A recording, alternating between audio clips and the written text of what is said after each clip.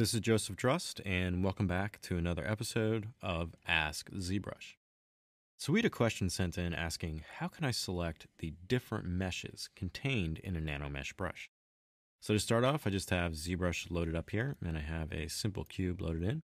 So I'm first going to go through the process of creating a NanoMesh brush, and this can be done by selecting any insert mesh or insert multi-mesh brush, and then converting that to a NanoMesh brush. So I'm going to navigate over here to the brush palette and just open this up, and I'm going to locate the IMM Model Kit brush. Now once you have an insert mesh or an insert multi-mesh brush selected, you now just need to navigate to the brush palette up here and click Create NanoMesh Brush. Now when you create this, it's going to transform that insert mesh brush you had selected and turn it into a new Z modeler brush with all those parts that were in that insert mesh brush now converted to use with NanoMesh. So if you hover over a poly now, you're going to see it's going to automatically be in the Insert NanoMesh mode here.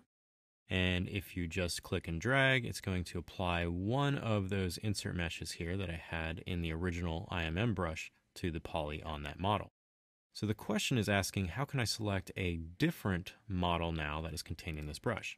So this is done by just simply pressing M on your keyboard, and this is going to open up the list of all the parts that this NanoMesh brush now contains. So I can come through and select another one of these guys here, and then come across the poly again and click and drag, and now I'm going to apply that mesh as a NanoMesh on my model.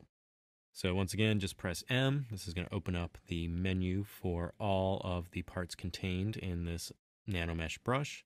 Select a different object there, and then now I can come back in my model and apply it to that poly group. So if you have any other questions related to ZBrush pipelines or processes, please use the hashtag AskZBrush on Twitter. Happy ZBrushing.